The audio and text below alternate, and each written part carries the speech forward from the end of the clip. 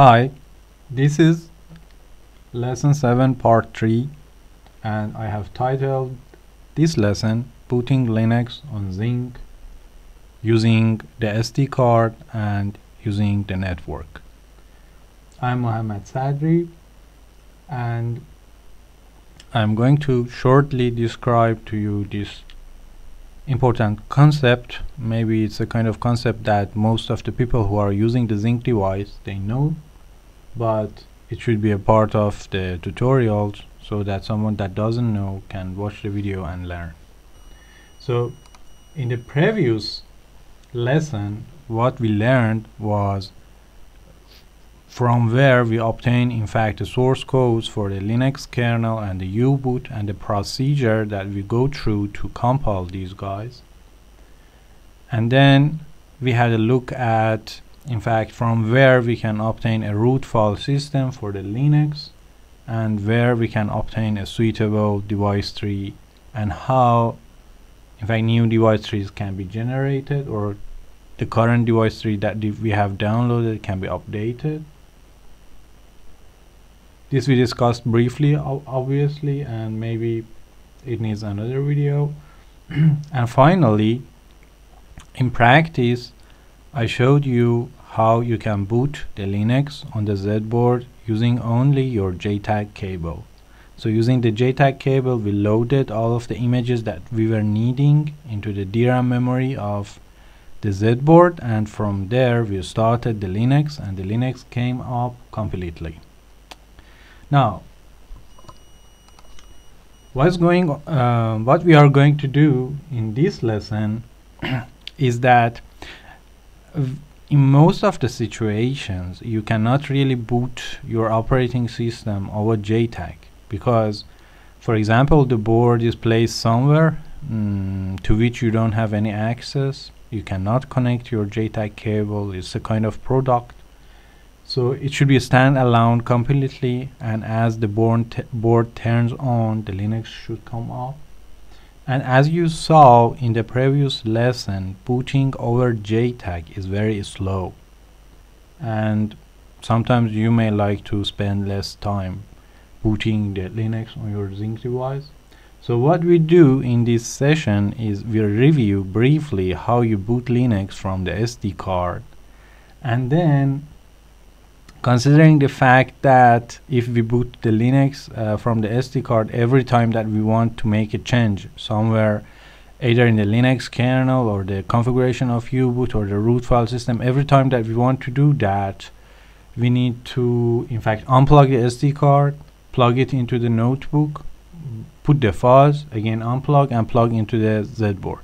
And if you are doing kind of development in which constantly you are using you are changing something, for example inside the kernel you are changing something, or inside the device tree you are changing something, then this gets kind of problematic if you want to bring out the SD card every time and put it back.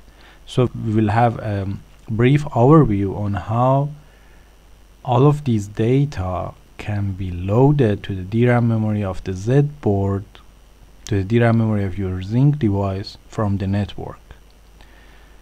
So in the previous video we learned how we create the U image, from where we obtain the zyncz.dtb, what does it mean, how is it created, and then we learned what is uramdisk.image.gz. so we have a good in fact a background, and what I want to do is in this session I want to put the necessary files on the SD card and I want to directly boot from the SD card. Okay, so for this project we create a sample very easy to understand hardware, and the same hardware we will use actually for next lessons in which we want to do some kind of simple driver development. So let me describe the hardware to you briefly.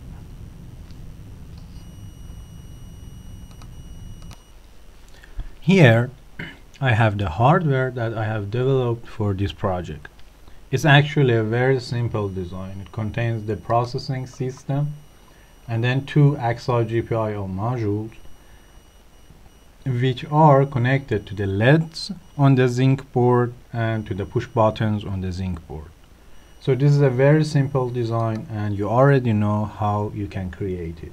So I have gone through all of the required steps. The bit stream is written, and now since the hardware is completely ready, you can come here and export in fact your hardware.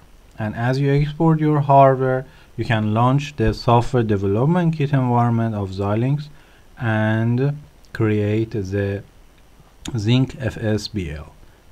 Okay, so here I have the software development kit. I have created an FSBL project, and in fact this project is using the content that I have exported from the Vivado environment to here. So the step that we want to do right now to be able in fact to boot everything from the SD card is we want to create a file which is called boot.bin. Let's see what is boot.bin.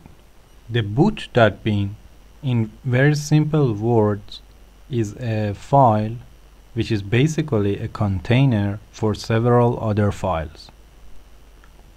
So what files can the boot.bin contain?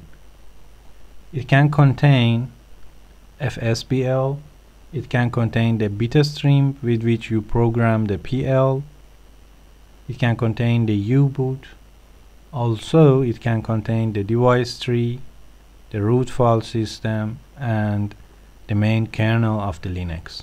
So it's a bundle in which all of these files can be placed, and as you create this bundle, you can copy it to your SD card. You configure the Z board using switchable, in fact, deep switches to bring up to boot from the SD card, and that is all you need to do.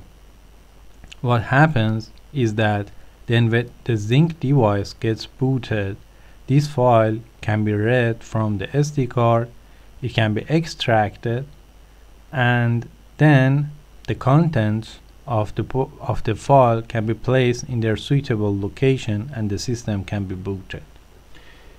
So for this video, what we want to do is we put the three first items into the boot.bin, and we keep the other items in fact as separate entities. It's notable that you can also exclude the bit stream from the boot.bin. So your boot.bin can contain only FSBL and U-boot.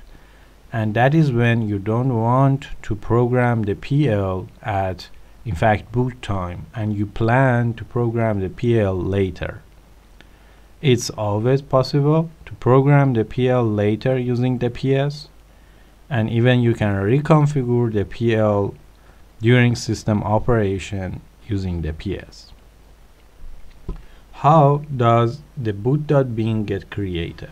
So inside our software development kit environment, there is this tool menu which contains an entry create ZYNQ boot image, and in fact through this dialog box you can create the boot.bin file. For each boot.bin file that you create, another file with the extension of BIF will be created which contains the configuration that you have used to create that boot.bin file. So here for the BIF file, what I do, I select, for example, output3.bif. This is the BIF file. And now through this box here, I can indicate the items that I want to include in my boot.bin file. So I say the first item should be always the FSBL. Okay, here is my project folder, and I find FSBL. Obviously it should be inside the SDK folder, FSBL debug and FSBL.elf. So this I will add to the boot.bin as a bootloader. Very simple, so you don't need to change anything, just press OK. So now the FSBL is added here, and now the second item would be the bit stream with which you want the practically FSBL to program your PL. This is a normal data file, so we add it to the box. And finally, the final one is the U-boot. Here is my U-boot folder, and this is the U-boot file that we created together. And the important point is that when you want to, in fact, use this file, which is created during compile time of U-boot, when you want to give this file to this menu here, this file needs to have a kind of extension. So the files that you use to be included inside the boot.bin, they better have an extension. So what I do here, as I have done the previous time, I delete this one. As I have done the previous time, you can rename this guy and add a .elf extension to it. So it has now the .elf extension, and you can browse and add it. Okay, so now I have added this file, and I keep this file also as the data file. Okay, and I press OK, and now I have one kind of bootloader. They call it bootloader. I don't know how come FSBL is bootloader, I don't know. But then you have the bitstream, and after that you have the U-boot, and then you can create image. So I press the create image button, and it says me the output will be overwritten. I say that is okay, and now the interesting point is that this is the command with which you can regenerate the file at command prompt without the need for XSDK environment. So if I go to the folder in which now the boot.bin is created, what we see is the following. So here is the folder. It will contain two files, boot.bin and output.bif, and the output.bif, as you see, is the file that contains some simple lines. It contains the list of files that you add into the boot.bin. As I described to you the next time that I want to update this file, I don't do it through the XSDK environment, but what I do, I directly issue the command that I have. So it will be something like this. So here is the folder that contains the boot.bin file and the output3.bif. And now suppose that I want to regenerate, in fact, boot.bin file. So I remove the boot.bin file. What I do, I don't do it through the XSDK environment. What I do, I directly copy paste the command that I learned here. So I use the command here, and I generate the file that I want. So we come to command prompt, I for now paste the command that I have, and then I press enter. So what's happening is that the boot.bin is created, and now I can copy this file on my SD card and use it on my Z board. So the next step, I want to prepare the SD card. Okay, so I have a SD card I have been already using with my Z board, but I want to show you that I have here a unknown gigabyte size SD card, and this one I want to show you how you prepare it, in fact, to be used with the Z board. Okay, so I put it here in my notebook, and then obviously this is Ubuntu, and a window pops up. A window pops up actually containing the files from my previous tests. What I want to do right now, I want to imagine that this is a kind of new SD card, is completely new, or you want to begin from scratch again, something is not working, so you want to prepare your SD card for the operation that you want to do. So here I use first the dms command of the Linux to identify which, in fact, on which device path this SD card is residing. Here, as I look, it is located in SDB. So what I do, first I make sure that there is no content from the previous time on my SD card, and everything is completely removed.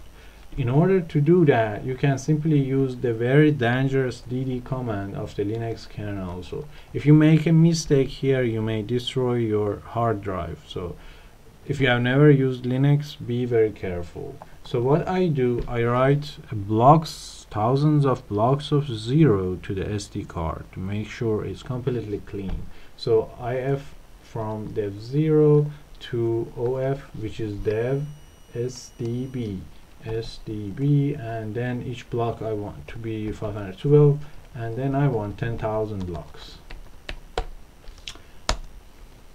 Okay.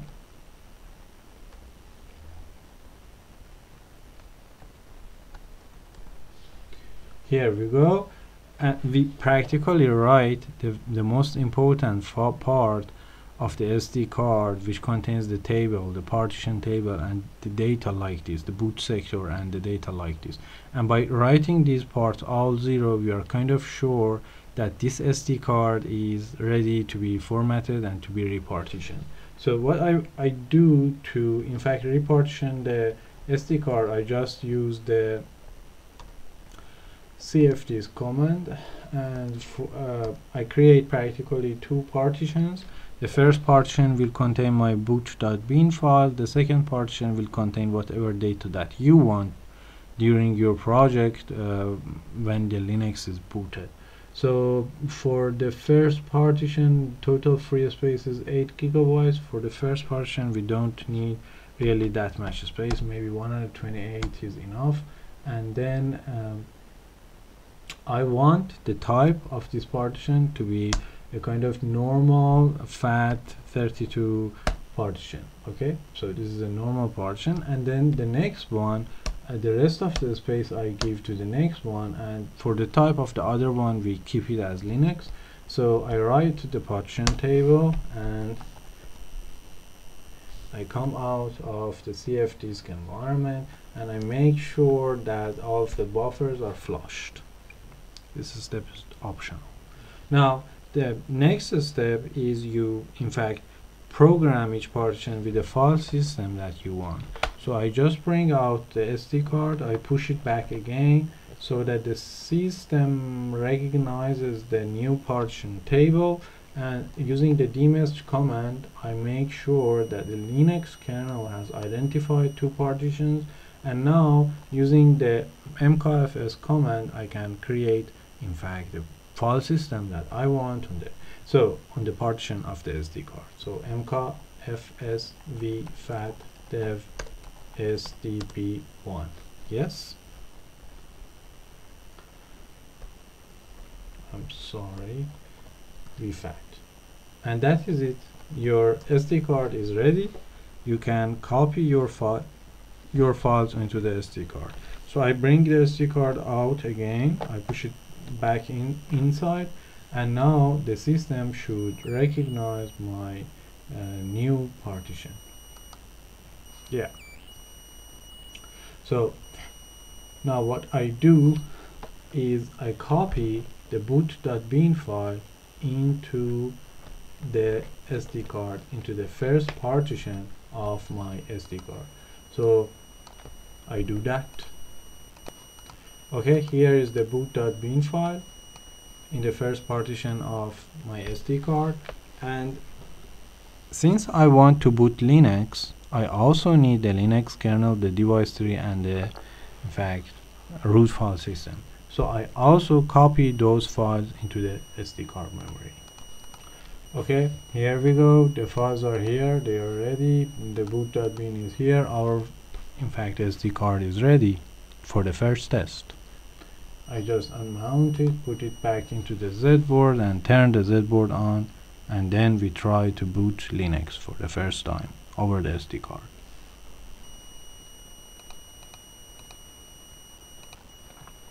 So here I prepare the picocom,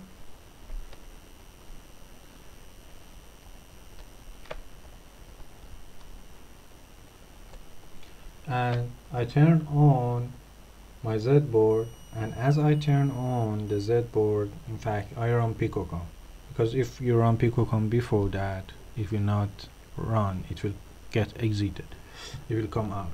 So here I turn on my Z board, I run picocom, and then I expect, in fact, the Z board to get configured and the U-boot to get executed. And I pressed enter, meaning that I don't want the automated boot process to begin for now, because if it begin, it will not end anywhere. So now I have the command prompt of the U-boot, and the thing that I want to do is kind of very similar to the previous session. In the previous session, you loaded the image of the Linux kernel, the root file system, and the device tree using the J tag to the memory, and then you issued the bootm command here.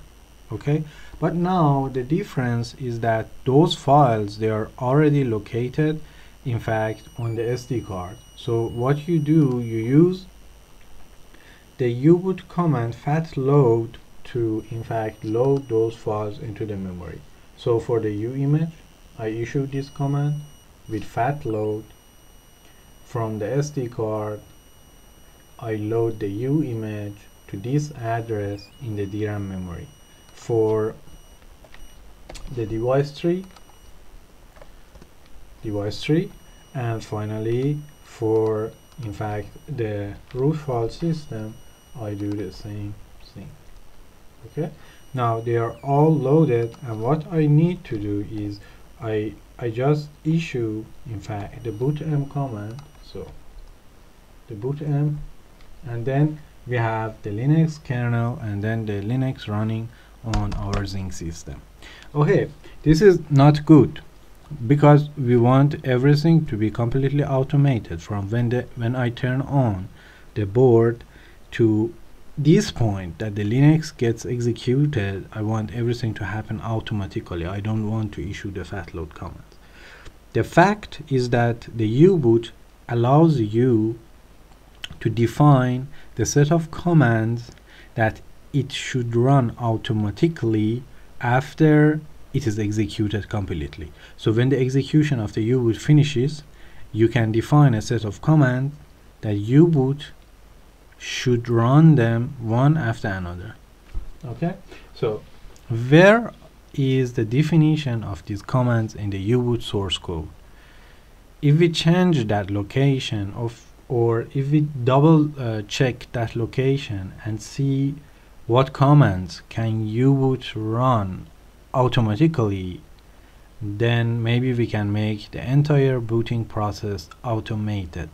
So what I do, I come back to the location of U-boot source code. I have it here. So I have the U-boot source code, and in fact, if I go to the include folder and then configs folder, in this configs folder I see a large number of header files. What are these header files? These header files are the configuration information for the U-boot for each of its supported hardware targets. For example, for Texas Instruments OMAP, U-boot supports all of the Texas Instruments OMAP series, and for each guy there's a file. Each file also contains the same commands, the required commands that U-boot should execute after it finishes its own loading process. So here, for our case, the one that we need is called ZYNQ-common.h. So I open ZYNQ-common.h, and well, ZYNQ-common.h is now a symbolic link to ZYNQ-common original, because later during this video I want to change this file a little bit. So ZYNQ-common.h, I open this file, and if I scroll down inside this file, I reach, in fact, a section which says default environment, and then config extra env settings, and then you see a large number of definitions for variables. And then if I continue scrolling down through this, I will reach a section in the source code of U-boot which defines the default IP addresses for the board that is running the U-boot and for the server that later, as I will show you, U-boot will get connected to. And then if I come to the next indeed paragraph, I reach the point which is kind of the most important point, and it contains a definition for config boot command constant. And the config boot command is in fact the variable that is defining the commands that U-boot should execute after it finishes its own task. So what you are seeing here is that the config boot command is equal to run mode boot.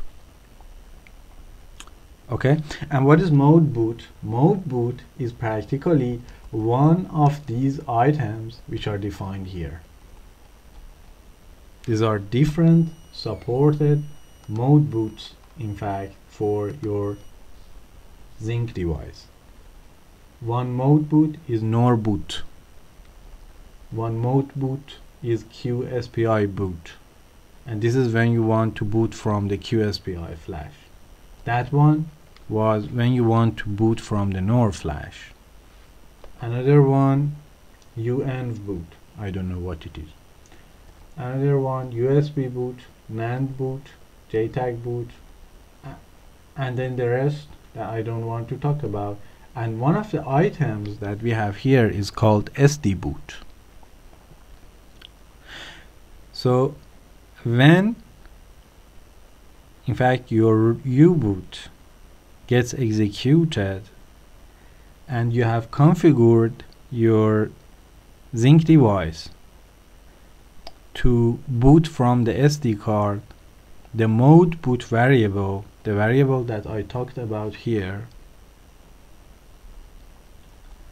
the mode boot variable will be equal to SD boot. And what practically is going to happen is that when your system comes up from the SD card, the mode boot variable is SD boot and the SD boot statement will be executed. Now, if I go to SD boot statement, the SD boot statement in fact is a set of commands. So these commands will be executed one after another automatically. And what are these commands? They are very similar to what I showed you already. So you have a set of fat load commands which are being issued one after another, and these fat load commands are responsible for copying the kernel, device tree, and root file system into the DRAM memory and then to boot the Linux. So if I look at the definition of these parameters, kernel image, device tree image, and RAM disk image, I will find out the correct names for the files that U-boot look for them on the SD card when it wants to in fact run the SD boot. So if I scroll up a little bit, I will find their definition here. Kernel image is equal to U image. RAM disk image is equal to uramdisk.image.gz, and the device tree is equal to device tree.dtb. So my conclusion is that if I copy my kernel, my root file system, and my device tree with these exact names on the SD card, and then I turn on my system, the U-boot should automatically find these files and should bring up the Linux kernel. So I bring down my SD card and then I change the name of those files to their exact value. The U image is already correct, the URAM disk image is already correct, and the one that is not correct is zinc-z.dtb, and I changed this one to device tree.dtb. So let's change this one to device3.dtb. device3.dtb. Okay, that is it. I bring out my SD card and put it back into my ZYNQ board, and then I will turn on my ZYNQ board and I will see what will happen. We come to the picocom, we prepare the picocom, I turn on my Z board and I run picocom. Oh, sorry. Yeah. So the FPGA gets configured, and this time I don't press enter. I allow the U-boot to continue with automated boot operation, and as you see, U-boot will read those files, will put them on the memory, and will bring up the Linux kernel. And this time everything was completely automated. So every time that you turn off the board and you turn it on, in fact the Linux will come up automatically. Okay, but what if I want to change these files constantly? What if I'm developing a kind of driver or something and I need to change device tree and the Linux kernel every time? So I want also to be able to tell U-boot that you should load these files from the network. So I want to be able to, in fact, remove these files from the SD card to keep only boot.bin file on the SD card, and to be able to load the rest from the network. And this is something completely possible using U-boot. So if I turn on my ZYNQ board,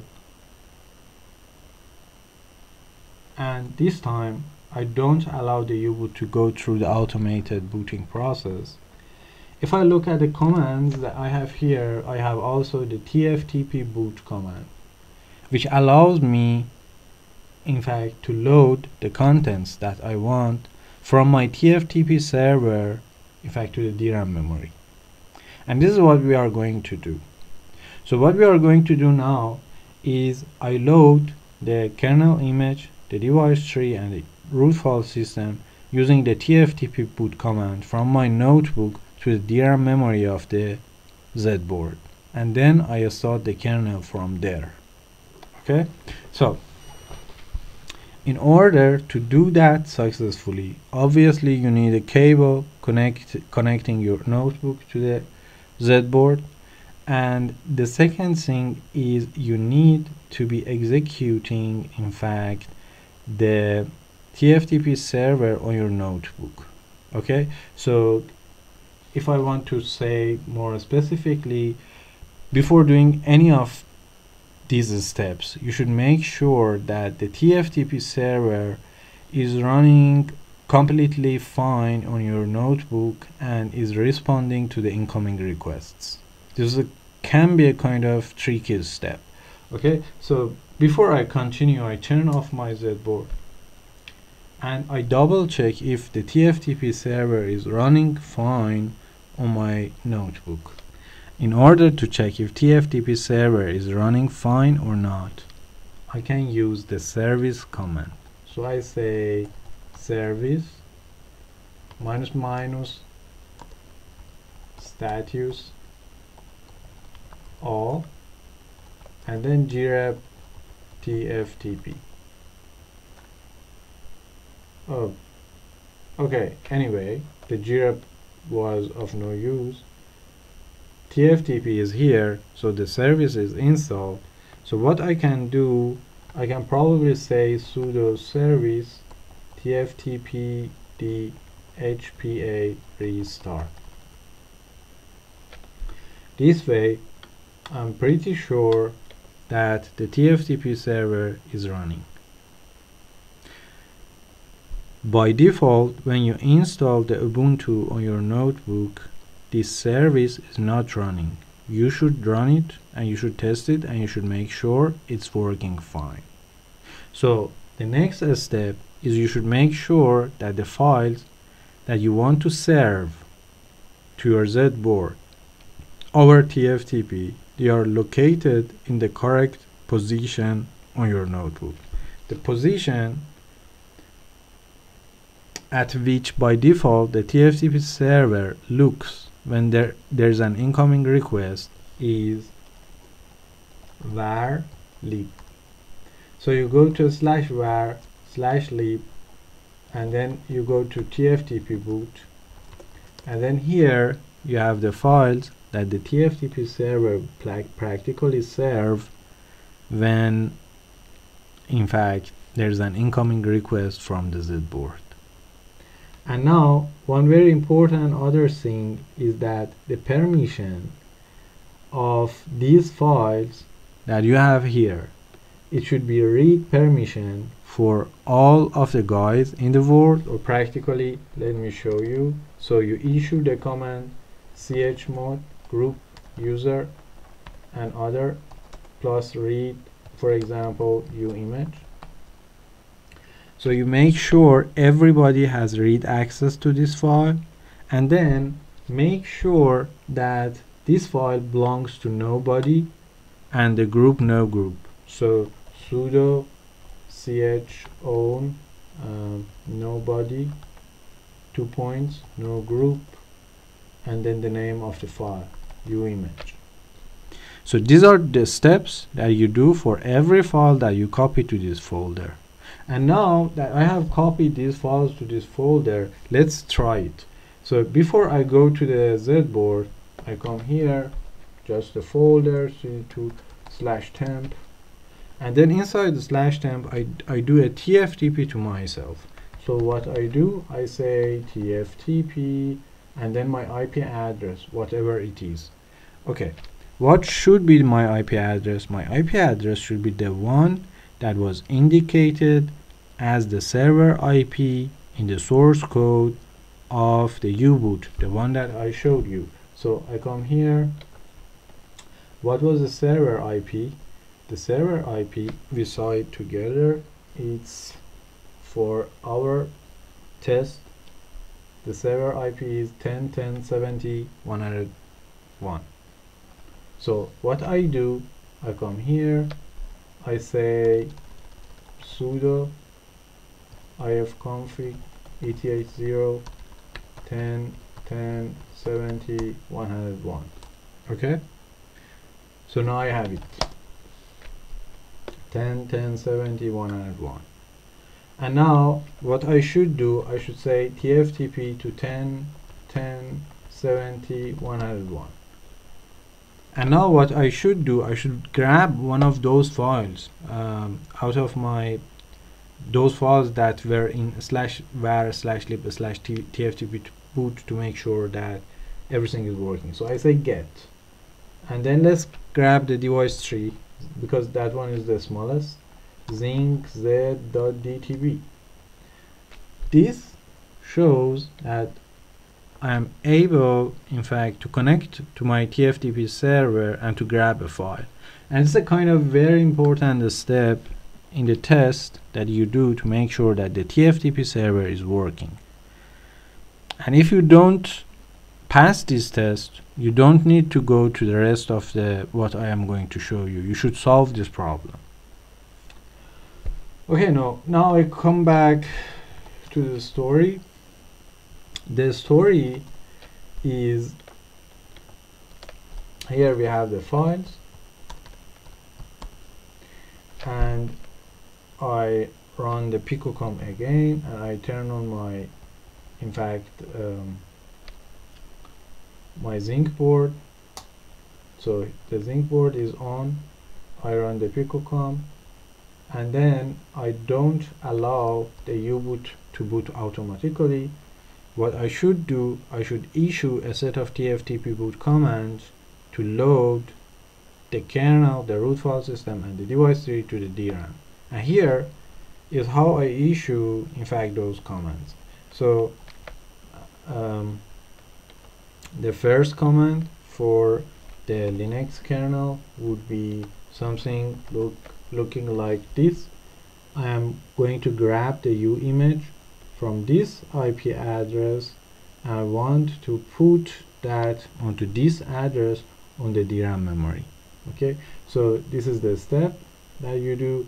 and then in fact U-boot begins grabbing the content of the file from your TFTP server, and if everything is going fine, you will see this sign, and if there is a problem, there is something is not working fine, then you will see this sign. And this is very probable, especially when your notebook is connected to, for example, a Wi-Fi, or it has 2 network connections or something like that, and there's something not working with the network. So let me just make sure that everything is correct. Yeah, as you see, the ETH0 doesn't have that IP address anymore. So sudo ifconfig ETH010.10.70.101.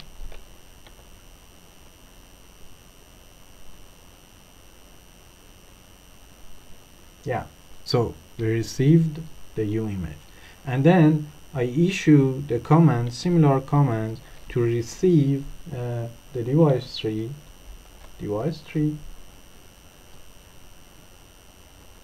and then another command to receive the URAM disk.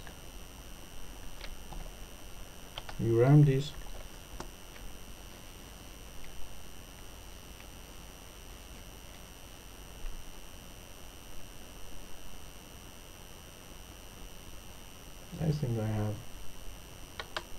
problem with my Wi-Fi. Yeah, so URAM disk is also fetched, and now all of these guys are fetched, so I can issue the bootm command. So bootm, and we have the Linux kernel and the Linux running. The final step that I want to show you in this video, I want also this process to be automated. Okay, so booting over the network, I don't want to issue the commands one by one in U-boot myself, but I want these commands, in fact, to be replaced by those commands which are already there inside the U-boot ZYNQ-common.h file. So what I do is that I come here, and I come here to the SD-boot, and instead of these commands, instead of the fat load, I use the tftpboot, and I keep everything the same as before. So I have the modified version of the file that I show you, that